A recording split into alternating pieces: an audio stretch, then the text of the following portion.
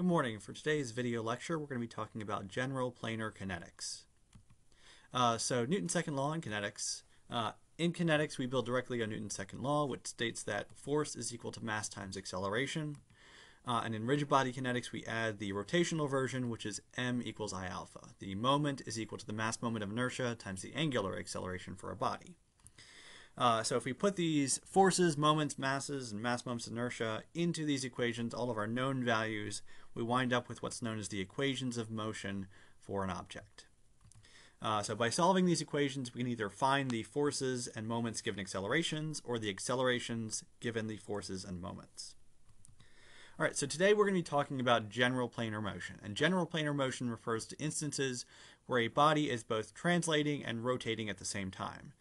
So the tire in this picture here is an example of general planar motion. It is going to be rotating as well as translating all at the same time.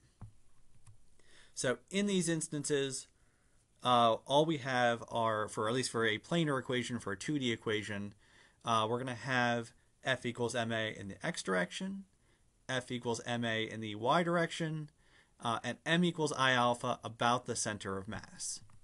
So the acceleration specifically refers to the acceleration of the center of mass of the body, and the moments and mass moment of inertia should be about the center of mass of the body as well.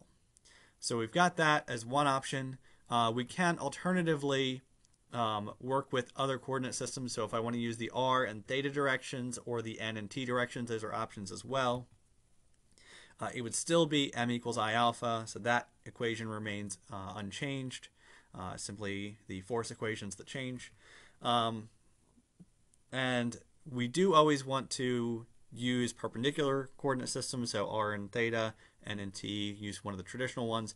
And we always need to have it about the center of mass. So ar and a theta still refers to the acceleration of the center of mass of the body. And the moments still need to be about the center of mass of the body. So moment and mass moment of inertia. All right, so in addition to the equations of motion, we're also frequently going to need to relate the acceleration of the center of the mass to the body to the acceleration of the body itself. So for that, we would look at the previous chapter, look back to kinematics to figure out there's usually a relationship between the angular accelerations and the linear accelerations in any given body. So we will need to supplement. We've got three equations for kinetics. If we need kinetic or kinematics equations, we can up the number of equations. We can solve for more unknowns in that way. All right, so with this, the process that we're going to use for these kinetics problems, we are going to first set up a free body diagram. So draw the body separated from surroundings, draw in all known and unknown forces. I use red for my forces, as well as key dimensions and angles. So draw in your coordinate system as well if you are using something other than the kind of standard XY. And you want to draw in your acceleration vectors. So I use blue dashed lines for this.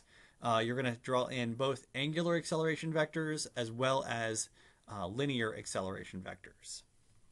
All right, so once you have your free body diagram, you're going to write out your equations of motion. Again, we've got F equals ma in the x direction, F equals ma in the y direction, and sum of moments about the center of mass. Of course, you can change those x and y components into r and theta, n and t, depending on what you're working with. Once you have your equations, and you have at least as many equations as you have unknowns, you're going to do some algebra, solve the equations for any unknown values that you have. All right, so that's all I've got for today's video lecture. Thank you for watching, and I hope to see you again.